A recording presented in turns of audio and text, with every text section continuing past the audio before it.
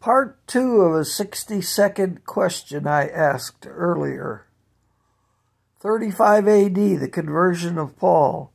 Can you name 12 disciples that were sent to the Gentiles, the new sect called the Way, in the next 25 to 30 years, from 35 AD to 70 AD?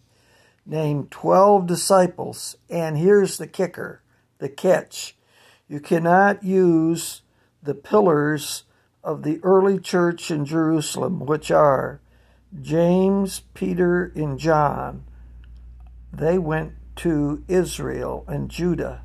We're talking about the disciples that went to the heathen Gentiles, and you cannot use Peter, James, and John. I'll give you a hint.